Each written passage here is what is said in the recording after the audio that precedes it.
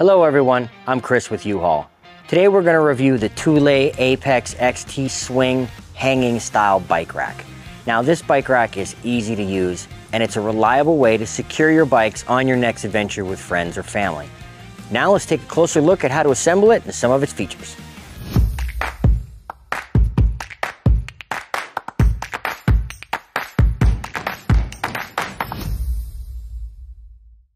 Begin by inserting one of the locking cylinders into the anti-wobble in the mounting shank.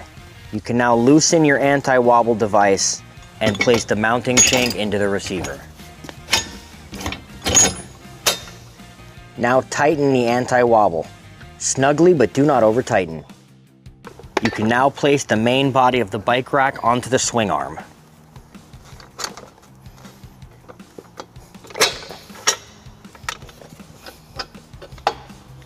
Now place on your flat washer and then the nut. Tighten down using the provided tools. Now that the main body is assembled, let me show you how we lock the bike rack back for transportation. Securely locked.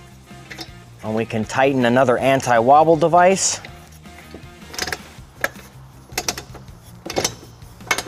We need to insert one more locking cylinder for the included locking bike lock. Let's go ahead and raise the arms by lifting on the handle here.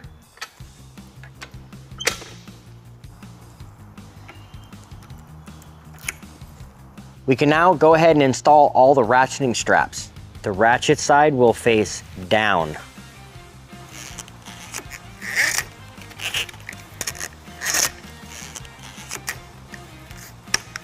There will be 4 down cradle sections for a strap. We are now ready to load a bike.